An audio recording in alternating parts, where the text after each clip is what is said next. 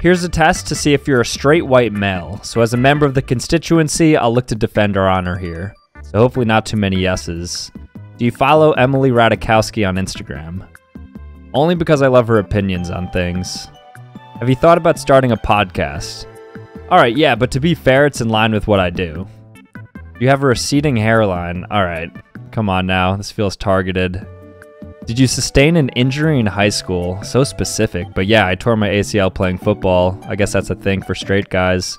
You use 2-in-1 conditioner? No, I would never use that. I think most guys are actually coming around on health and skincare, which is good. Do you wear shorts when it's cold out? Sometimes. We're just training our bodies like Wim Hof. It's actually like an OP strategy to build immunity. And then do any of these excite you? No. Well, Chipotle.